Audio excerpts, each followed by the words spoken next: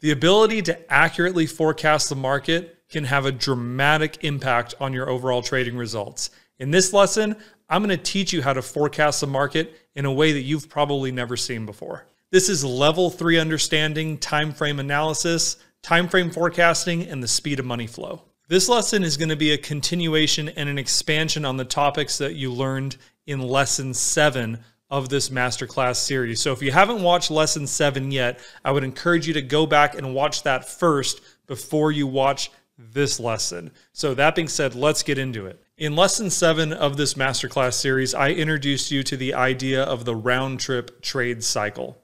What is that? The round-trip trade cycle is the act of forming a trading idea and actually executing a trade, getting into the market, all the way to the conclusion of that trade idea, the fulfillment for better or for worse, causing you to close that trade. So in simple terms, it's the act of opening a trade, being in the trade, and then closing the trade. That is the round trip cycle that I'm referring to. So before we get into more of the nitty-gritty of this lesson, I want to briefly walk you through an understanding that when I share this with other traders, it proves to be very insightful. As retail traders, we are trying to mirror what the banks are doing. We're not trading the size they do, and we don't have the market-making obligations and all those things, but we are highly interested in understanding how they conduct business.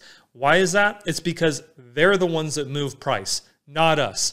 We want to participate in their price movement so that we can make a profit. So it makes sense that we understand how their business works on every level possible. So let's start with the institutional bank and the market maker and understanding how they process transactions on each side of the spectrum. We have two different sides of the spectrum. We have algorithmic market making, which is a lot of very fast transactions happening. And then we have proprietary trading, which is much slower. Let me explain why. Proprietary trading, these are the traders that are assigned to actively trade a sum of money that is assigned to them for that bank. They're trying to make a return just like a retail trader would, just a much different process than most retail traders, okay? When they are moving the size that they need to make a return on, remember, we're talking billions, sometimes hundreds of billions of dollars here that they're trying to collectively make a return on.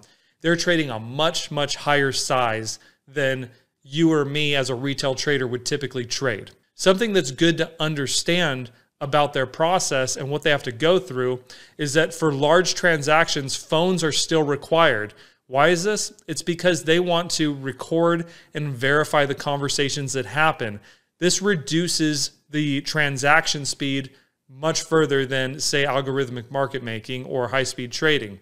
Now, this is important, again, because they're moving such a big size that if something goes sideways or something doesn't work out and someone says, I didn't tell you to do that, or I did tell you to do that, they could reference that recording of that transaction being entered into the market to see who said what and who's liable for whatever outcome happened. So the key to take away is that this reduces the transaction speed. And the other thing to take away is that all the large, really big market-moving transactions are verified and put in through this process, a much slower process. Now, the second thing to understand is that algorithmic market making, which is the other responsibility of the investment bank, this is taking all the volume that comes in through retail brokerages and all those different outlets, all of our trades as retail traders.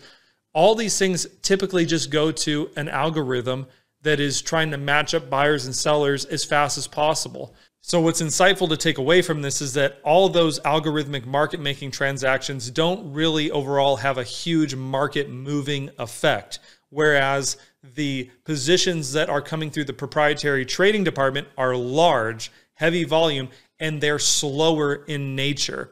And slow transactions and big transactions put together are what stabilize market trends. Market environments hold consistently because of these proprietary traders pushing that volume. You got to think every big trend that breaks out, these traders are on the phone building positions slowly.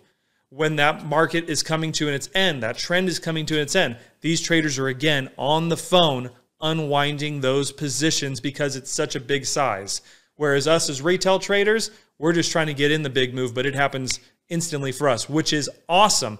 We don't have to deal with any of the slowness that these guys deal with, but these guys ultimately know what the true nature of the market is too. So, you know, there's benefits on each side. But if we could get inside their mind and we think like them, then we can get all the benefits of understanding how they trade, where the market's likely to go, but none of the speed restrictions of having to pick up the phone and make something happen. So you can see where we live in a really good sweet spot as retail traders if you have the correct knowledge. So here's another graphic that'll really help you get your head around this concept when it comes to the timeframes that you want to trade and the opportunities associated with those timeframes.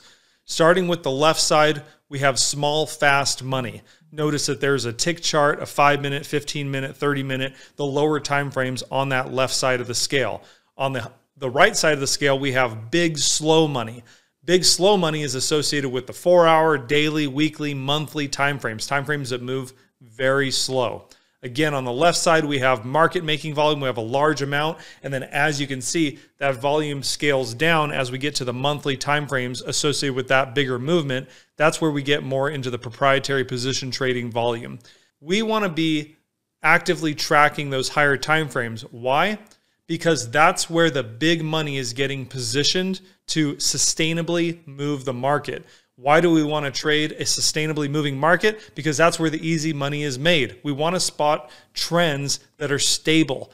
And those trends are going to happen because the proprietary traders at the investment banks are actively building positions in that direction and then ultimately liquidating their positions in that direction. That's when those trends will actually end. You don't want to trade a tick chart. Nobody trades a tick chart because you're dealing with something that has no sustainability in its movement on that time frame. Maybe you don't want to be trading a monthly chart either. Maybe that's too slow, but somewhere in the middle is usually where most traders want to live, to be able to take advantage of short-term opportunities, but also take advantage of long-term trend stability, which is extremely, extremely important. So now let's talk about higher time frame activation, and we're going to walk through an example. Again, why do we care about the higher time frames? It's because we want to know what the big slow money is doing, and we really want to know when they're becoming active. So let's look at an example. Here's a 1-hour time frame. We're referencing our contraction zone there at the bottom of the chart.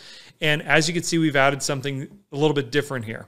We've had the market run out of the contraction zone up through a previous high point. That high point was exactly 46 periods back. That's where that high was formed. Now, what's the significance of this? That 46 periods, which is 46 1-hour bars on this bar chart, or on this candle chart, I should say, equals 1.91 days, basically 2 days. So that means a 2-day time frame horizon has become active. Why can we say it's become active? Because time frames test whether they're going to break out or not when they come through previous highs or lows. So because this is 46 periods back, because that equals roughly 2 days, we know that anybody that's trading on a 2-day time horizon is starting to get interested in this market, particularly proprietary traders that are trading on that time horizon. Let's keep going. As the market goes into the multi-leg expansion, which it does the majority of the time, it goes down through a past low. This low is from 67 periods ago. It's a 67 period activation. This equals 2.79 days. We could round that up to 3 days. So in the first high that we broke, it was a 2-day activation. This one is now a 3-day activation. So you're starting to see that the time frame activation is getting bigger and bigger. Big slow money is becoming more active the further this cycle plays out. Let's keep going. As we continue the multi-leg expansion, now we go through the previous swing high point of the cycle. This is 95 periods back. This equals, in 1-hour bar chart terms, 3.95 days, basically 4 days. Notice what's happening to the swings. They're getting longer and they're getting bigger, which we're going to be interested in because we're interested in big movement. That's where you're going to make your profit. We keep going here. Market pushes up a little bit more, but ultimately comes back down to the swing low point.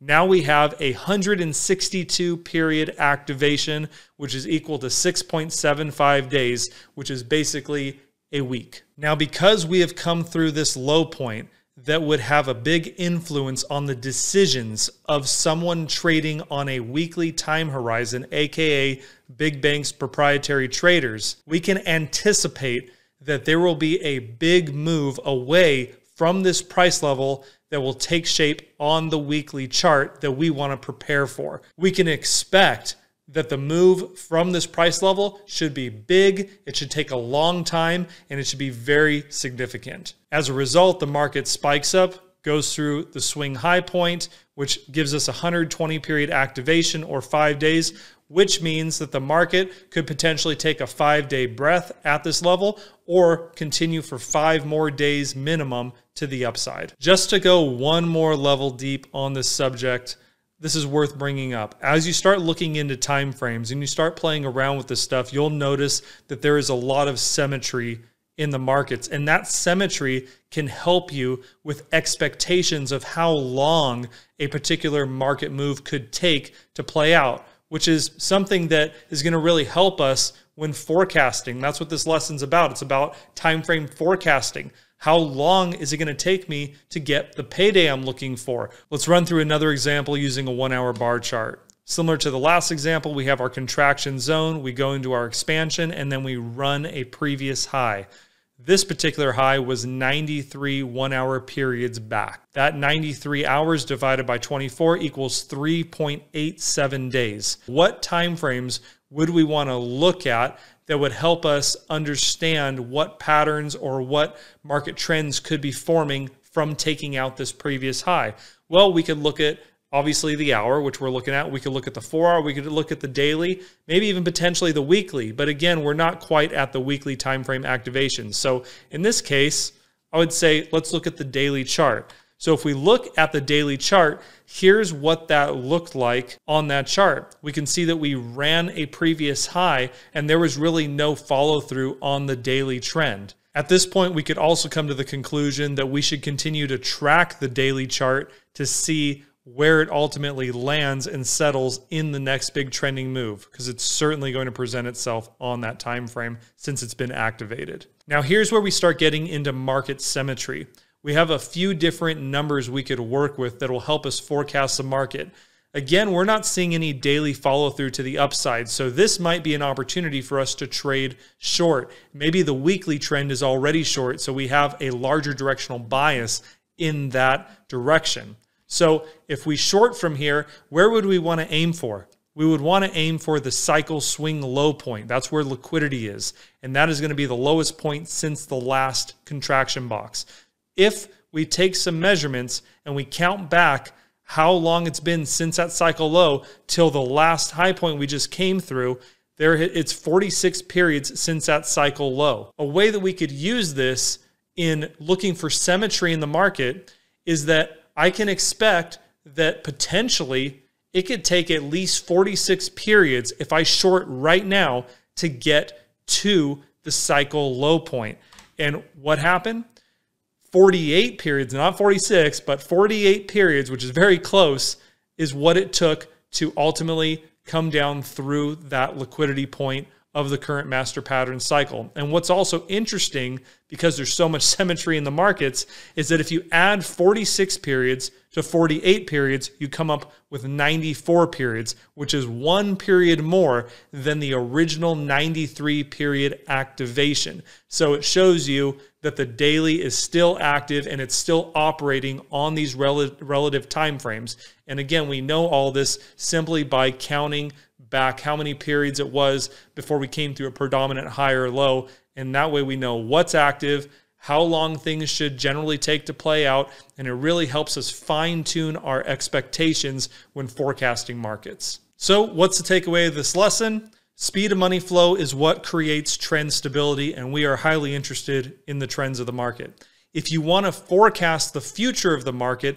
figure out what timeframes have been recently activated from the market makers or the institution's perspective, aka big, slow money. Use those timeframes to analyze what price is doing and where it's likely to go.